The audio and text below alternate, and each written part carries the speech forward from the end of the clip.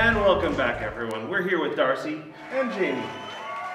Darcy, here's your first bookcase. Darcy, it's time to grab some sunglasses and get an appetite for gelato because you're going to Florence, Italy.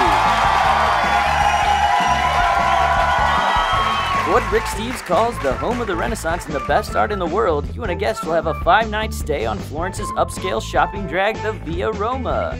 Check out Michelangelo's David or Botticelli's The Birth of Venus. Food, fun, and fashion, Florence is for you. But that's not all, Darcy. You'll need a cool-off from Florence's sunny streets, so your next sojourn is in the Dolomites. Italy's rocky rooftop, the Dolomites are an alpine wonderland full of yogurt and yodeling, sightseeing, and skiing. You and a guest will have a 3-night stay at the top of the world, enjoying the cool breezes of Europe's mountain heights. But wait, Darcy, it sounds like you'll be short on time. Well, that's no problem in the Eternal City because you're going to Rome! The city where all roads lead, Rome is a home to ancient ruins, Baroque fountains, and that big building in the Gladiator movie. Take a stroll past the Colosseum or walk the ancient Via del Corso. You and a guest will experience Caesar the Man and Caesar the Salad if the call number is right. Wow. So you've got the gelato in Florence, a trip to the Dolomites, and a party in Rome. Sounds pretty good. It's the home of my ancestors, Darcy, so don't get this wrong. Would you like to bid or pass?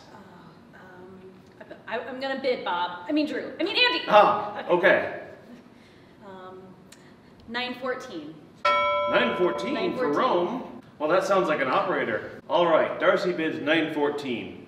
Jamie, let's see what's in your bookcase. Yeah. Jamie, Darcy's going to the Italian peninsula, but don't worry, you won't be short on coastline because you're going to Japan! Land of the Rising Sun, you and a guest will start with a 3-night stay in Ise-shima National Park. Witness the harmony and mystique of Japan's most sacred Shinto sites. Take a day trip down beautiful coves or dine on the freshest fish. Relax, Jamie, because you're in the land of Zen.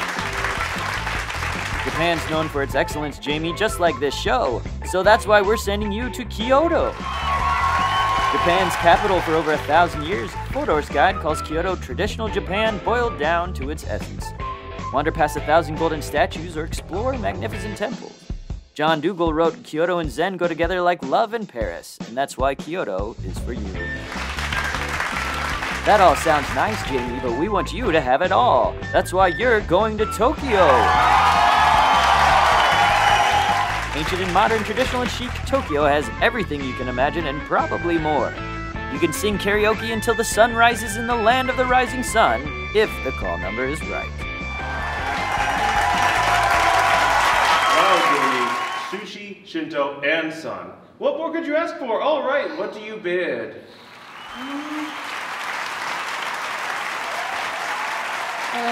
Okay, I'm gonna go with 640, Andy. 640. All right, Jamie bids 640 for the trip to Japan. Let's take a look. Actual call number 915. Oh, that's a difference of 275. Darcy, you had the trip to Florence, the mountains, and Rome. You bid 914. Actual call number 914. Yes! She got it right on the money. You win the whole travel collection. She got the trip to Italy, the trip to Japan, Dolomites, Sorry, Jamie. gelato, You can bring a guest. some sushi on the side. Well, folks, remember to help your local pet population. Spay and neuter your pets. We'll see you next time on The Call Number is Right.